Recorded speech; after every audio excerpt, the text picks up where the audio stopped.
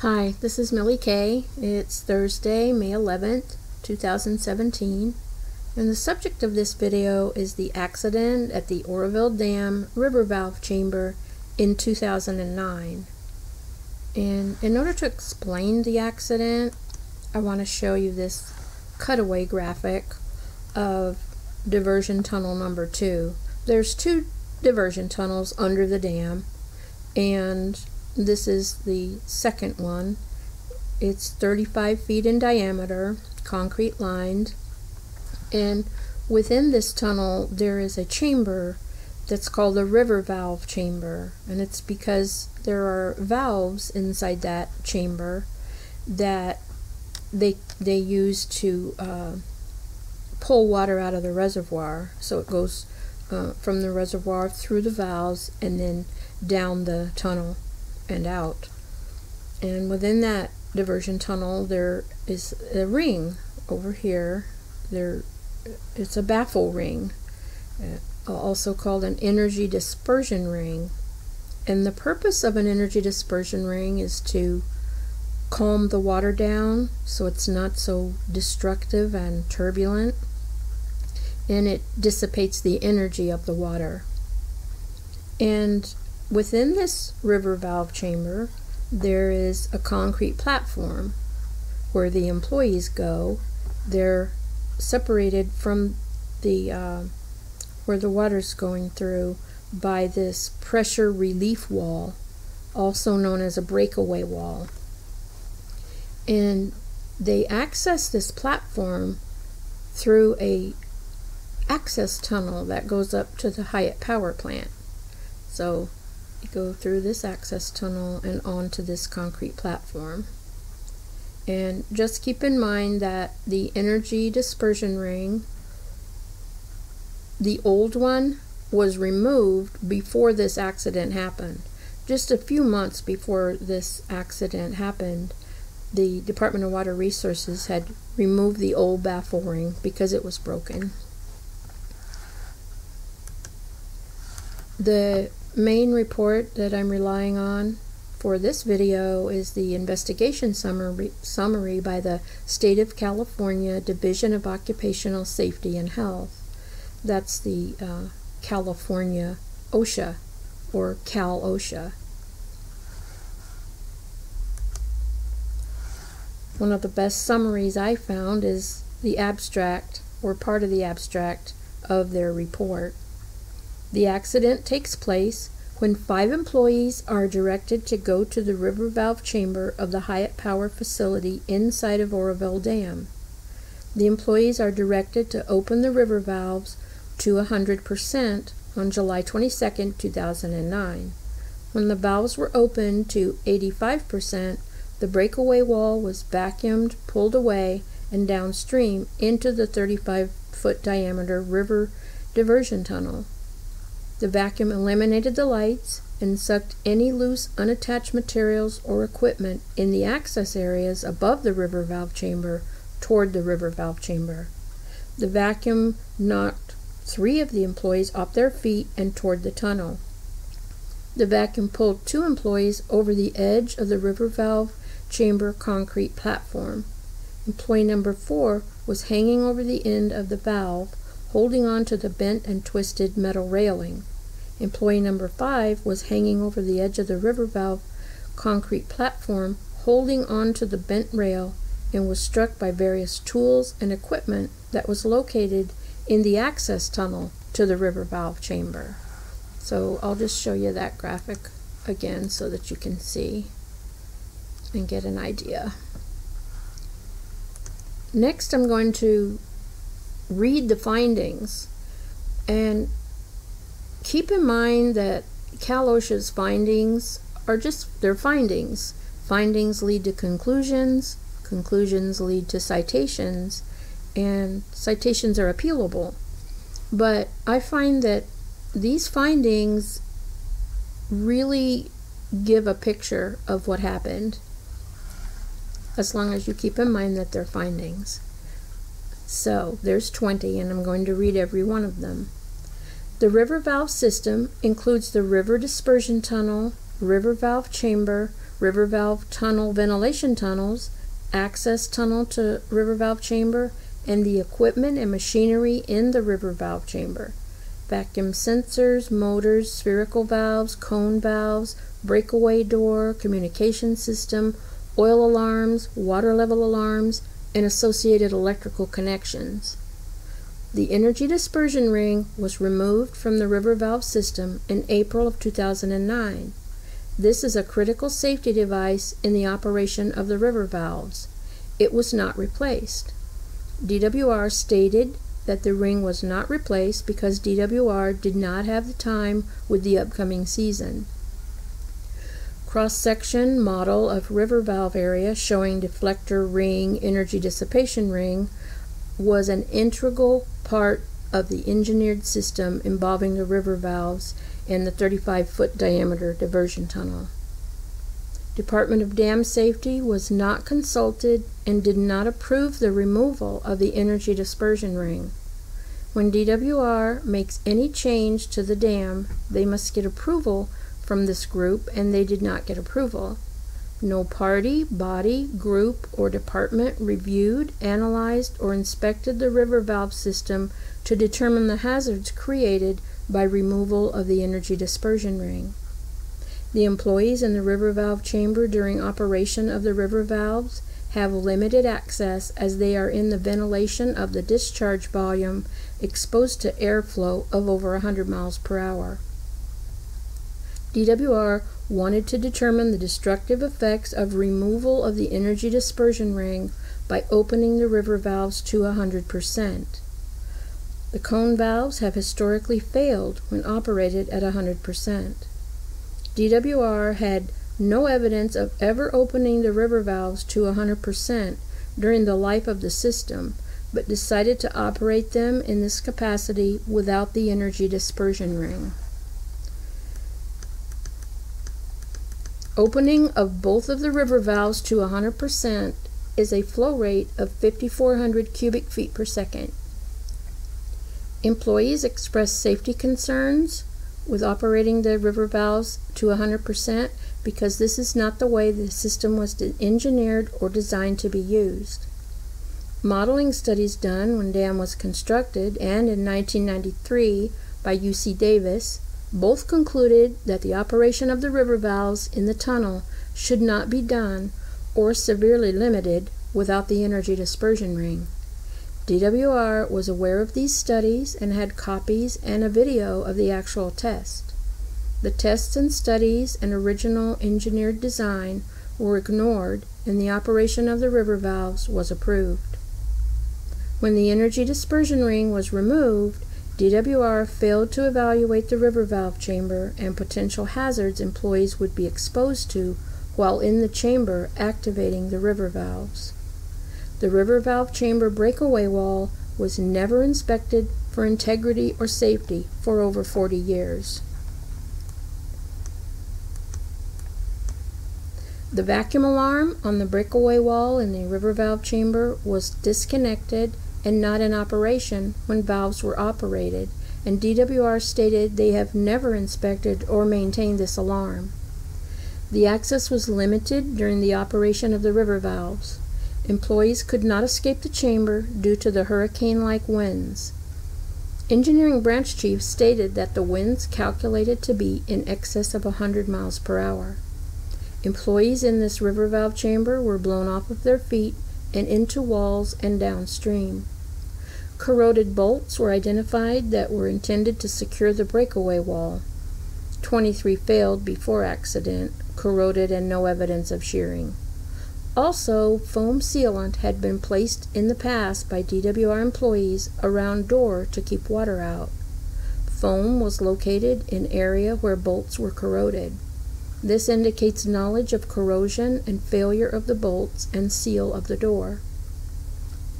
The Hyatt plant operating supervisor was in the control room when the accident occurred and noticed the liquid level alarms rising above normal levels, 18 feet, near the river valve chamber. The operator attempted to contact the employees in the river valve chamber via phone in the room, The noise in the room was so loud the employees could not hear the phone and be warned of the hazards. Airflow in the entire dam complex changed and vacuum suction was created. Metal doors were ripped from their hinges due to vacuum created. Doors were located above river valve chamber in another tunnel hundreds of feet away. Employees in the Hyatt plant attempted to enter the access tunnels during the accident to get to the river valve chamber, and the vacuum that was created would not allow them to stand and walk to enter at the entrance. The cone valve is used in the tunnel, which is confined and demands high amounts of air at high velocities during discharge.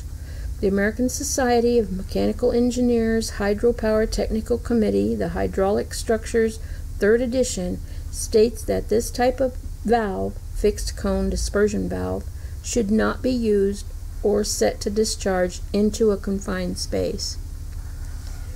So those are the findings. The conclusion of Cal OSHA is DWR contracted with the University of California, Davis to perform a study on the use of the cone valves and the need for the energy dispersion ring. DWR failed to follow the recommendations of this report that the flow should be limited without the energy dispersion ring in place as originally designed. DWR conducted a destructive test by operating the cone valves at 100%. A destruction test should never be done in this manner. The valves were rated at 2700 CFS with the energy dispersion ring, and after the removal of the energy dispersion ring, the valves should have been derated to a lower flow rate. The test to derate the valves should have been done in very small increments. This is industry standard and good engineering practice. The cone valves were used and operated in a manner where the speed, flow of the water through the valves created a vacuum in the river valve system that endangered employees and caused serious injuries. So that's their conclusion, and then they issued 6 citations. And this was January 15th, 2010. And I'll cover these citations in a minute. The Cal OSHA issued the citations to the Department of Water Resources on January 21st, 2010. They were given citation and notification of penalty. And there's documents for each citation and giving them their appeal rights. And so that was January of 2010. And on February 4th, 2010, Department of Water Resources filed their appeal with the appeals board, and there were 6 appeal forms. They look like this. Some areas have check marks for pretty standard stuff, and then one section gives them a chance to explain their reasons and for appeal, and I'll go over those too when I summarize. The best way to summarize it for you is I went to the Cal OSHA's annual report for 2010, and there's a section where they summarize this case, and you'll see here it gives the Title 8 section of the California codes that apply to each citation, and then the citation verbiage is listed here, and it gives the classification of each one. As you'll see, there's general and then serious, and there's one citation that was willful serious, and it carries the largest proposed penalty. And the total of the penalties was that were proposed was $141,375. And I'm going to read these as well. The 6 citations to the Department of Water Resources. They failed to train employees on changes to the emergency action plan. They failed to inspect river valve chamber and operation of river valve chamber system after modifications. They failed to train employees after new hazards into workplace. introduced. They failed to maintain machinery and equipment in service in a safe operating condition. Vacuum alarm disconnected and bolts securing breakaway wall were corroded. They failed to keep the river valve chamber from being used and or operated without the energy dispersion ring, ignoring the original engineered design. And they failed to evaluate workplace of river valve chamber to determine that it was a permit-required space that was created after removal of energy dispersion ring and operation of valves. So, to summarize their appeals, overall, what they said, Department of Water Resources, their explanation, there were some general things, but overall they said that removal of the energy dispersion ring was not a potential hazard. This is what they believed. They believed the breakaway wall was designed to fail and was not a worker safety mechanism, and that the river valve chamber doesn't meet the definition of a confined space according to the codes. And then the main one here, the one that carries the highest classification and penalty, the willful and serious classification. To that, they said that, well, there were some things. They said there were numerous inaccuracies in the citations and referencing to the reports by Cal OSHA. But the main thing is they did not feel that it rose to the willful standard. So that pretty well summarizes the citations. I don't know how much they ended up paying. I do know from looking at the Cal OSHA Appeals Board minutes for April 11th, 2012. Within those minutes, which this was, 2 years after the appeals were filed, within those minutes, there's a section of orders of administrative law judges, and the ones on this list, it involves written order issued by an administrative law judge after a pre-hearing conference in which the Division of Occupational Safety and Health and the employer agree to settle an appeal without a hearing. And if you scroll down, you'll see California Water Resources is on that list, and here's the reference numbers for their appeals, all 6. So we know they settled, and it's no big secret. In a presentation that DWR did in 2015, they explain or summarize the settlement agreement between Cal OSHA, DWR, and the Operating Engineers Union. And so it shows that they settled in March of 2012, so about 3 years after the accident. And it basically involved that DWR could not operate the river valve system until it was refurbished or replaced, including that baffle ring, the energy dispersion ring. Required third-party oversight, and nobody could be in the river valve chamber during future operations of the river valve outlet system. And although the scope of this video is really just to discuss the accident, I do know that they did replace the baffle ring in 2016, and they did make the system remote controllable by relocating all of the controls up to the power plant, to the turbine deck, so that they can monitor with cameras and operate by remote control. So that's going to conclude my video on the accident, and here's a photo of the old energy dispersion ring.